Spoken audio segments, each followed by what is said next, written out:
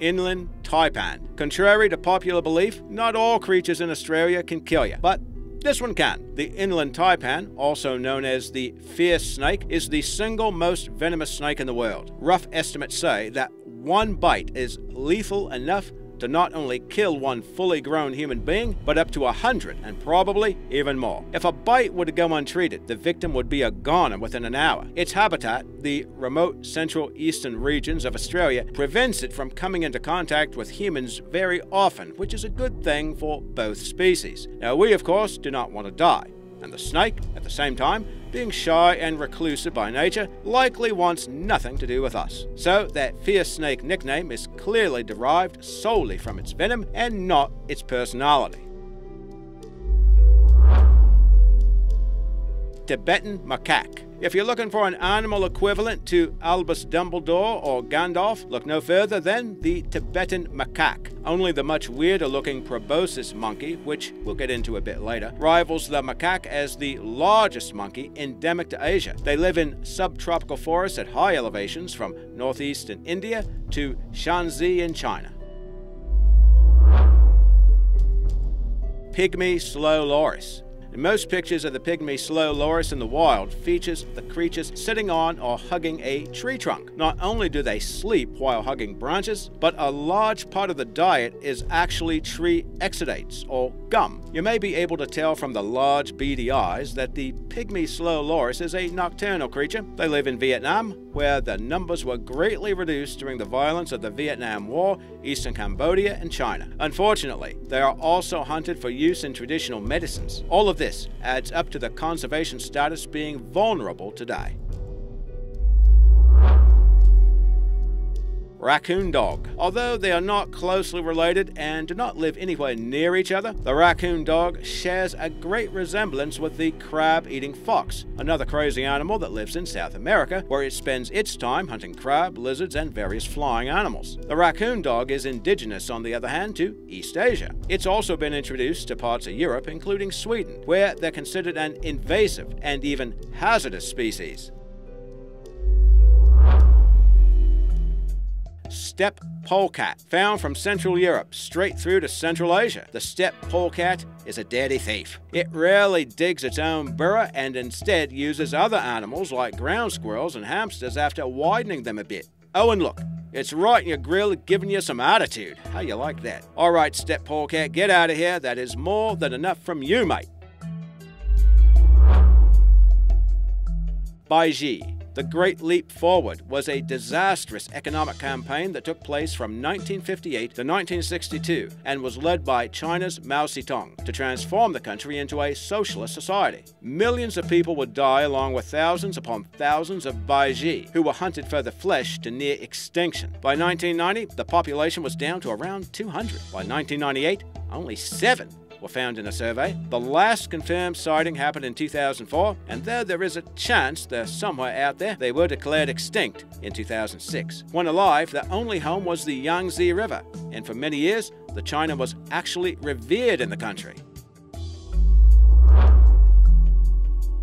Brazilian treehopper. Now, this critter looks like a tiny alien that came down from another planet and decided to disguise itself as just another insect. Okay, we'll believe you when you lose those balls on top of your head, you extraterrestrial invaders, you. What's more is that the experts don't seem to know what that weird growth coming out of its head might be. They conjecture it's to prevent its predators on Earth from eating them. We believe it's to propel themselves to the homeland in another galaxy.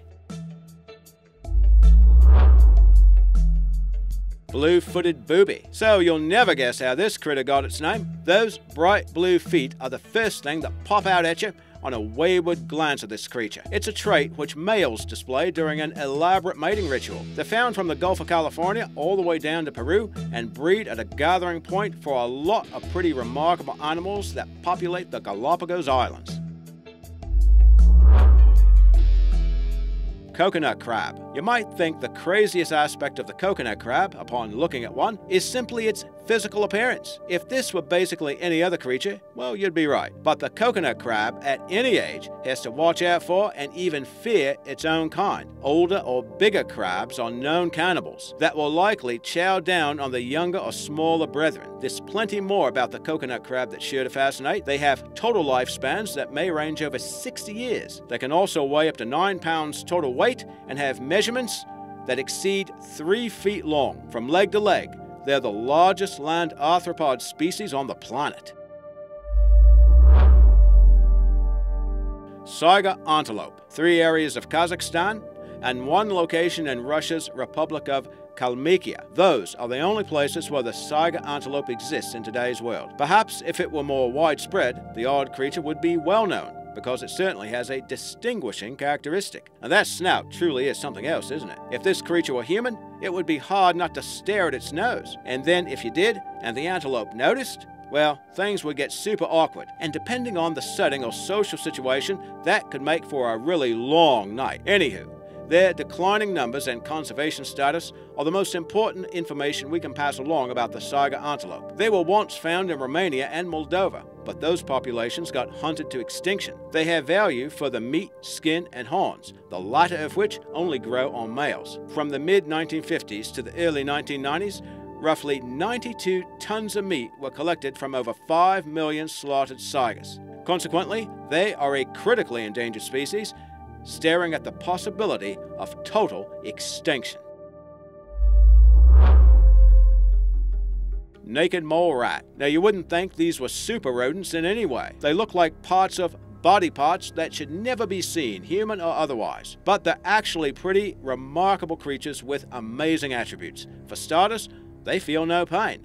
That's right, they lack receptors in the skin and don't feel anything, even when exposed to acid. They could do that thing the Terminator does when it peels the skin off its metal hand and show a similar lack of pain. And scientists told us they have an incredibly high resistance to tumors and are nearly entirely resistant to cancer. The animal is also extensively studied for its ability to survive in oxygen-deprived environments. When breathing air with just 5% oxygen, they can survive for at least 5 hours. In a zero-oxygen atmosphere, they remarkably lasted 18 minutes without suffering any apparent harm. Oh, and one last thing. Did you know the naked mole rat is the longest living rodent, with an incredible lifespan of up to 32 years. Clearly, they would make for an awesome pet, until we gently remind you that they do look like this. Orchid mantis. Perhaps none of the species of mantis that resemble flowers are more striking or do the job better than the orchid or walking flower mantis. It's an extremely rare creature, both in the wild, where it's found only in Malaysia, and amongst collectors. Though it's likely favored and prized by insect breeders, its rareness makes it very expensive. Wetapunga. Now, most of you will be happy to hear that this giant weta bug is confined only to Little Barrier Island, which is off the coast of New Zealand, and several smaller islands. Females are much larger than males, but on average, they weigh around an ounce. They're a vulnerable species, but when they've been purposely relocated to help the population, the results have been promising. Wetapunga released on Tiritiri Matangi Island have been observed mating.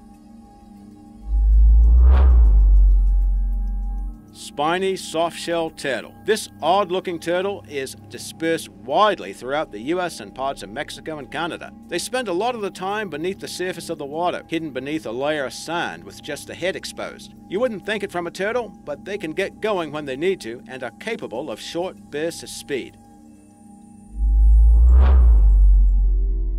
Chinese jerboa. Plenty about this nocturnal creature is fascinating. First of all, the Chinese jerboa is a tiny rodent found in desert regions throughout northern Africa and Asia. But they act a lot more like kangaroos. They have long hind legs, short forelegs, and long tails. They hop about the territory to get around. Apart from that, they're incredibly fast. When being chased and its adrenaline is pumping through its body, these creatures can hit impressive speeds of 15 miles per hour. Flying dragon. Flying dragons exist, just not in the way you might expect. These creatures, also known as Draco lizards, do not exactly fly, but they have incredible gliding capabilities. They can extend the ribs and membrane to create those wings you see. They can glide for incredible distances that have been recorded as being up to 200 feet. They can also maneuver with great efficiency mid-air, using the tails to steer themselves. Sure, at just under 9 inches long, they are a lot smaller than the creatures of myth that the name evokes, but look at them, they're still pretty awesome, right? Goblin shark. One of the craziest creatures in or out of the ocean, the goblin shark has earned its living fossil reputation as it's been a species on this planet for the last 125 million years or so. Luckily, we don't come into contact with them too often. They spend most of their time at depths greater than 330 feet, and hopefully they stay there. Just look at them. You won't find a much more nightmare-inducing critter as far as appearance goes anyway.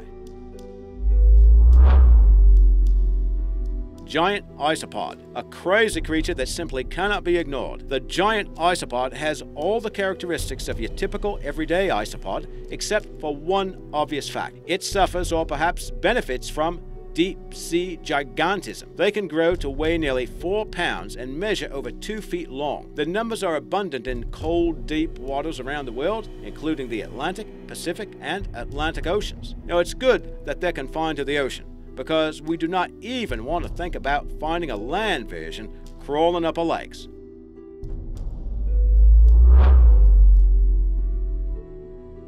Okay, so this video was kinda all over the place. We started things off with an Australian snake, learned a lot about the remarkable naked mole rat, and have just left you with a giant isopod. Now, sorry if it was sensory overload. There's just so much epicness out in the wildlife. So you want to know more about that epic wildlife, do you? Well, that is easy, mate. Just subscribe. Check out some of our past videos and look out for our newest efforts, which come out daily. Now, are you ready for our last creature on the list? Well, sorry if we fooled you on that one, because that's all for today. Sorry if we fooled you, but that's it for today. However, if you liked it, let us know. And with your suggestions, we'll have another similar video coming out soon. Thanks for watching, everyone. Cheers.